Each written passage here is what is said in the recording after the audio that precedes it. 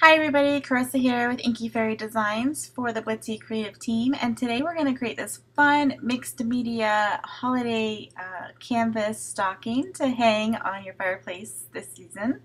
And I'm using some of my favorite Dina Wakley Media products, starting with the heavy body acrylic paints. I'm really loving these paints lately. They are so awesome to paint with. They blend beautifully.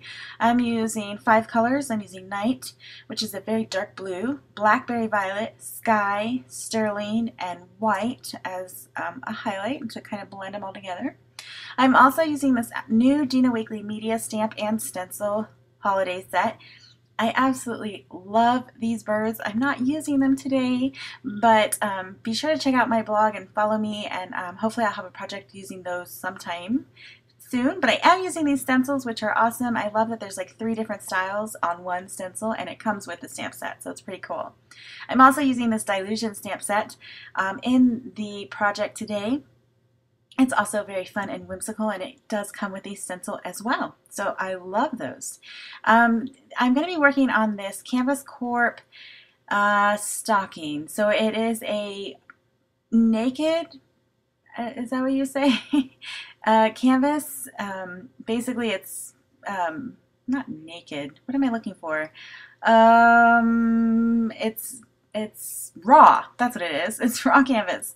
So I'm going to be putting lots of paints and stuff on it. So you saw I tucked in some chipboard to keep that from bleeding to the other side. I'm also using this Reeves tearaway palette sheet to put out my paints. So I'm just squeezing a little bit on it. This pad is really cool. It's got a slick surface, so your paint kind of stays up there while you're pulling it off, and you can just rip out the page when you're done and throw it away.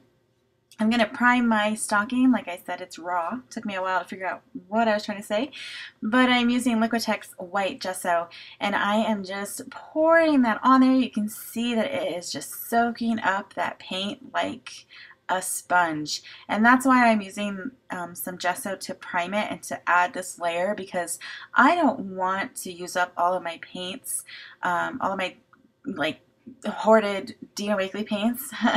I want to, if I would have not used it, it would look cool, but it would soak them up and they would not move so much, and I would use a ton of paint. So it doesn't matter what kind of paints you were using, whatever kind of acrylic paints. I definitely wanted to prime it and give me that surface that would be more workable and more easy for me to paint on. So now I am going to use one of my favorite techniques. You've seen me do it before. I'm using an old gift card, and I am just picking up the color from my palette, and I am swiping it on back and forth, up and down. It spreads so much better on top of that gesso, and I love doing this rather than using a paintbrush, just because it's a little bit more organic and I'm not really thinking about anything. I am just adding color to my canvas. And so I just take those 2 colors and switch them, swipe them right next to each other.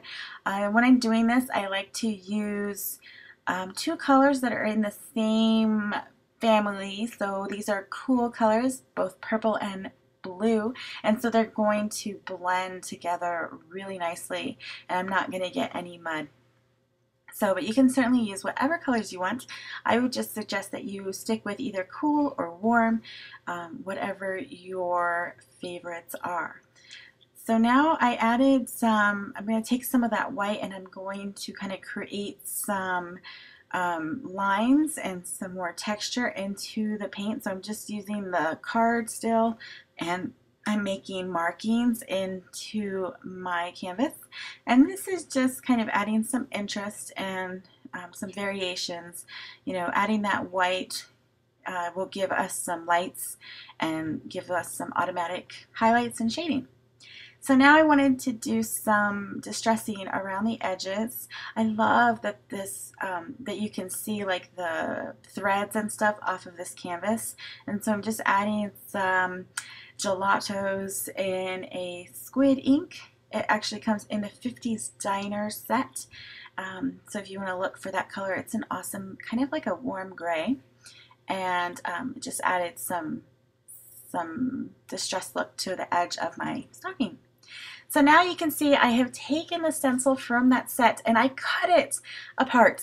And I did that because I wanted to make it more versatile for my use. I didn't want to have to mask off any of those other areas that had a different pattern. And so I just took my scissors to it and cut it off. It doesn't bother me. I can get a lot more use out of it. But if you don't want to cut it, you could certainly be careful and not sponge through that area, or you could mask it off with washi tape or anything that you want to do. But I'm taking some of that night paint and I'm using just a makeup sponge and sponging it through the stencil onto my canvas. You can see that I used the whole stencil at the top so you can see all of the words. And now I'm taking it and kind of offsetting it off of the canvas a little bit, so it gives it more variation and interest and texture. And now I'm coming down and I'm going to sponge through the entire stencil again at the bottom, and then at the very bottom I'm only going to do part of the stencil. So it just kind of gives it some more variation when you do it this way rather than stenciling it completely whole time and time again. That way it doesn't have to be perfect. In my eyes is kind of how I look at it. So now I'm going to take some of the white Heavy Body Acrylic by Dina Wakley, and I am going over all of that gray. I really like the texture or the distressed look of it, but then I didn't like it, so I am just going over it and kind of lightening it up a little bit. I'm not covering it completely. You still see some of that gray, and I think it looks a lot better with that extra layer on it. So now I'm taking another portion of that stencil. This is the, it looks like snowflakes to me, and I'm taking that sterling color, which is it's a metallic color, so it's really pretty and shimmery. And I am just using another makeup sponge and sponging that through. And I'm just going to make a continuous line. Now you can see that I did not add gesso to the top of the stocking. I wasn't sure if I wanted to completely decorate it.